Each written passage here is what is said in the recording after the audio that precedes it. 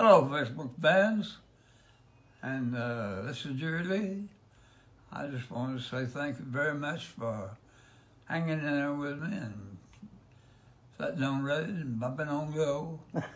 And it's a great pleasure to have you fine folks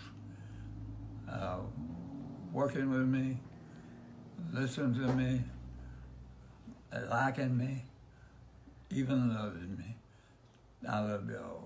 Thank you very much from the bottom of my heart, and that's about all I can make to say, except if God's willing, I'll see you real soon. Hey, hello, Facebook fans. Everybody seems to be calling in wanting to know exactly how am I doing. Well, I guess I'm doing okay. I got a song for you. How am I doing? Hey, hey. Tweet, tweet, tweet, tra-tra. How am I doing? Hey, hey.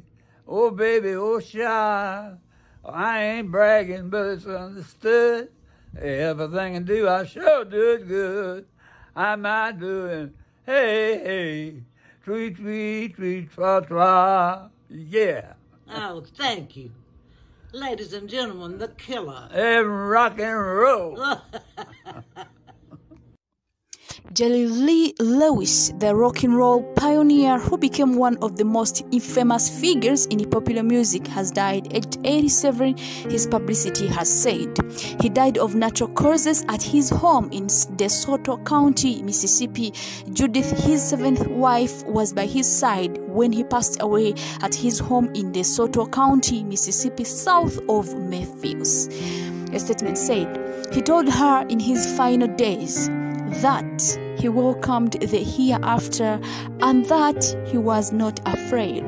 Lewis's energetic performances on songs including Great Balls of Fire helped install the rock and roll as the dominant American pop music of the 1950s. He was born in Louisiana in 1935, the son of a poor farming family who mortgaged their home to buy Lewis his first piano.